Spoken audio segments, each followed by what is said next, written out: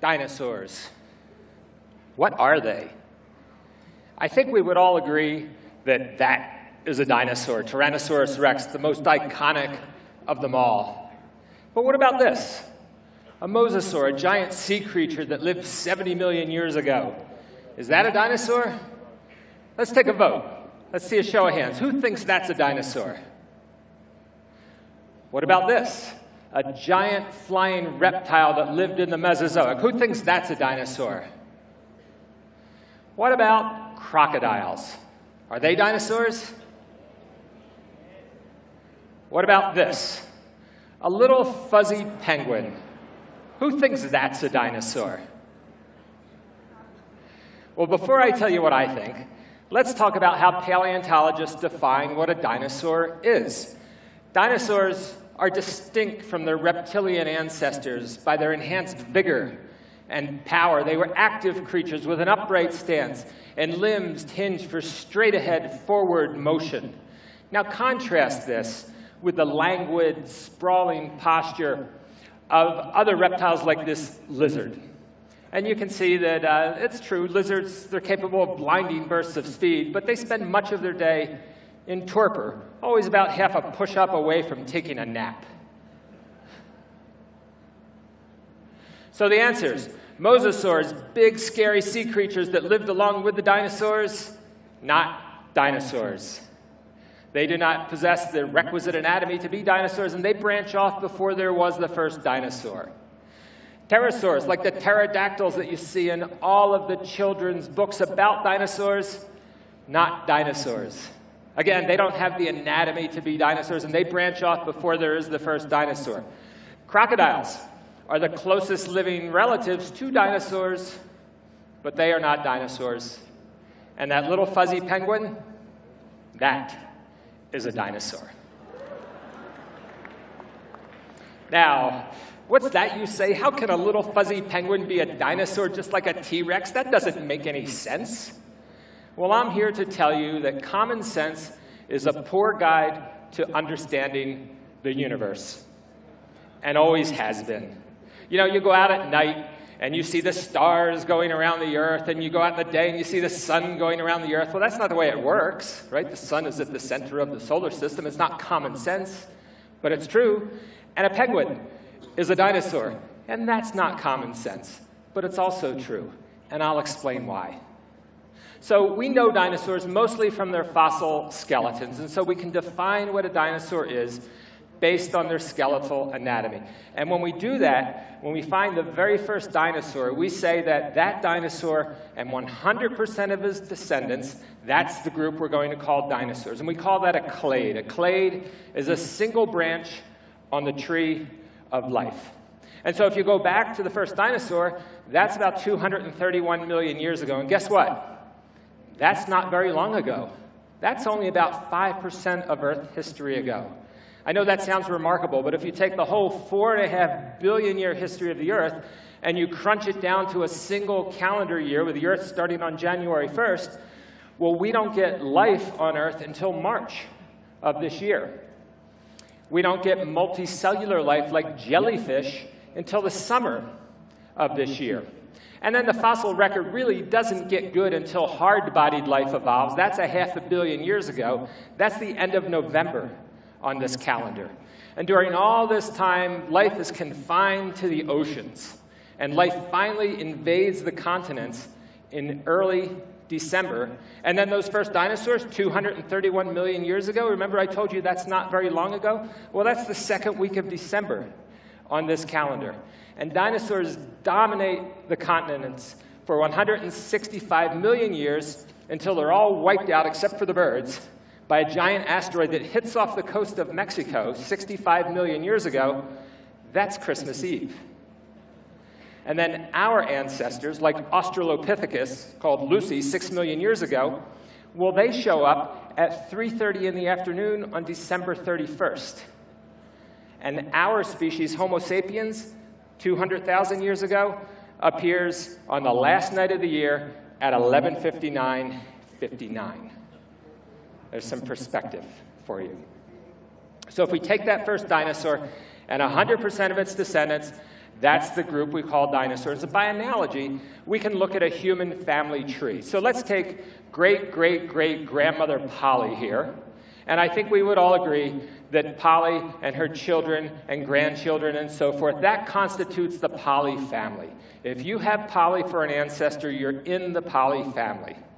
Now take a look down on the bottom right-hand corner. See little baby Sally there? She has Polly for an ancestor. Could we kick her out of the Polly family? No, we can't do that, right? There's no basis for doing that. That would be completely arbitrary. The Polly family has to be her and 100% of her descendants. If you look at that same logic with dinosaurs, you take the first dinosaur and 100% of their descendants, you can see who's in that group. All of the dinosaurs, including the birds. So you might say, okay, we can see that birds evolved from dinosaurs, but should we still call them dinosaurs? I mean, at some point, shouldn't we say they stopped being dinosaurs and became just birds? Well, no. When our ancestors evolved into humans, we didn't stop being primates, did we? We were not stripped of our membership in the club of mammals. Our animalness was not revoked. We remained all of those things.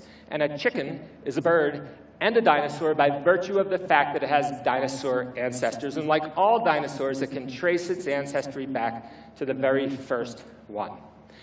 Now let me introduce you to another dinosaur. This is one that I found in southernmost Patagonia in Argentina, and my crew and I labored for many years to get this out of the ground, Dreadnoughtus shrani.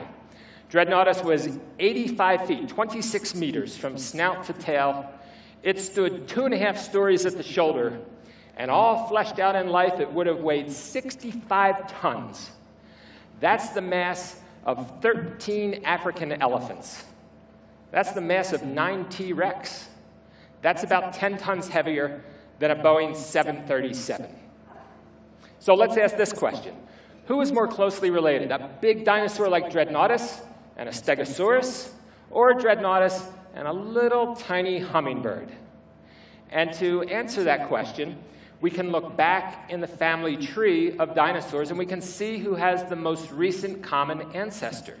And when we do that, we can see that we do not have to go as far back to find the common ancestor of Dreadnoughtus and all birds, like a hummingbird, as we do to find the common ancestor of Dreadnoughtus and a dinosaur like Stegosaurus. So it's Dreadnoughtus and the hummingbird that are the two more closely related animals. And in fact, all of the dinosaurs on that side of the dinosaur family tree, the giants and all of the meat eaters and all of the birds, are all more closely related to each other than they are to any of the dinosaurs on the other side. So now let's look at another example. A lobe-finned fish called a coelacanth, and a rainbow trout, and a human. And we can ask the same question, who's more closely related? And again, we can look back in their family trees to see who has the most recent common ancestor. And when we do that, you do not have to go back as far in time to find the common ancestor of the coelacanth and the human, and indeed all limbed animals, as you do to find the common ancestor of the coelacanth and the rainbow trout. But these are living creatures, right? So we can get their DNA, and we can sequence it, and we can test this idea molecularly. And there's a great website called Time Tree, written by a friend of mine, Blair Hedges.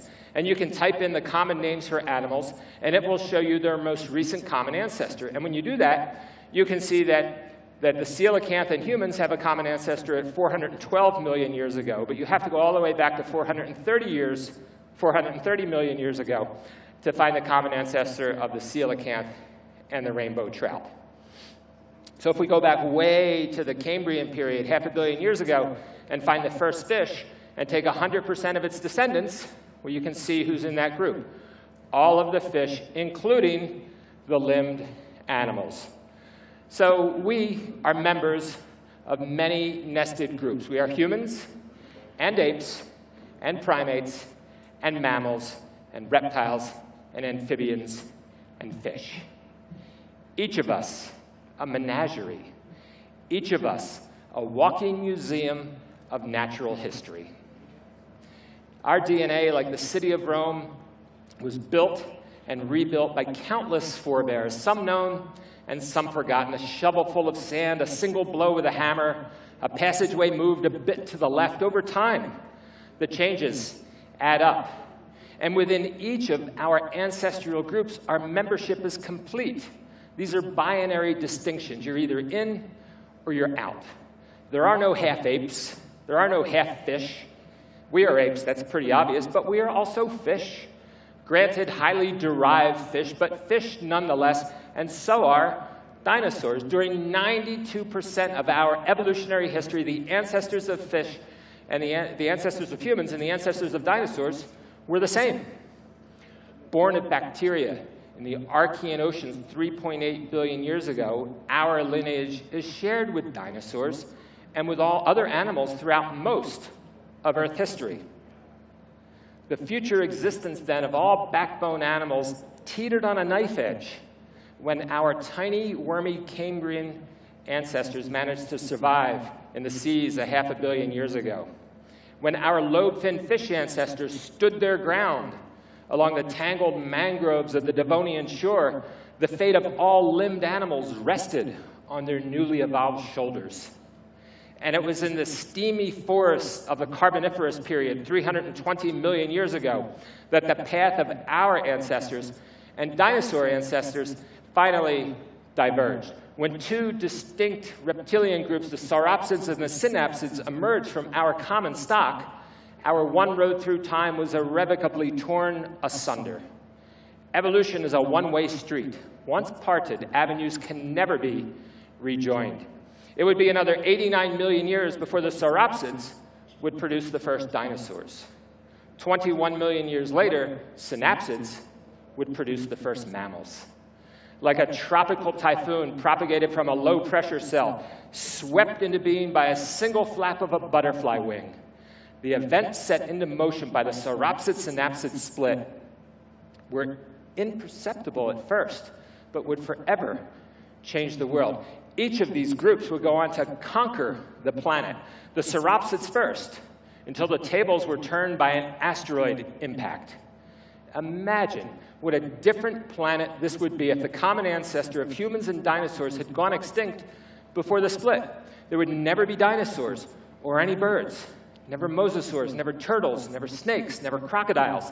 If the synapsid side fails, never whales, never rodents, never lions, never camels, never bats, never humans, never you. Throughout my career working on various aspects of Earth history, my awe for the role of contingency in the unfolding of our planet's story has continued to grow. Nearly every day, I am thunderstruck by the what-ifs, by the alternative histories that never came to be. Every species exists only because innumerable minuscule events happen at just the right moment in time and in just the right sequence. Perturb something here, delay an event there, reorder a single step in an obscure sequence, or shift a continent this way or that, and Earth history forever more changes. A single sunbeam causing a single mutation is all that it takes. A space rock nudged an infinitesimal degree to the left or right could change the course of all that has yet to pass.